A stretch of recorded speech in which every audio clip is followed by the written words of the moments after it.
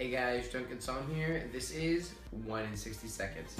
Tonight I am sipping on a Bordeaux, imported from France. It's Les Portes de Bordeaux from Trader Joe's, only $5. It's a nice, light, soft blend. It's ripe cherry up front, a little bit of earthiness on the back.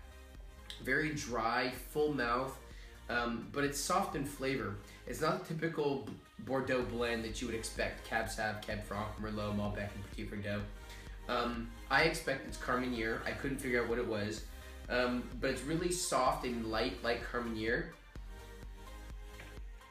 So I would pair it with maybe a sausage stuffed mushroom or some other kind of appetizer. Very inexpensive, easy to drink, light. So check it out. Remember, it's what you like. I'll be able to tell you should like. Cheers.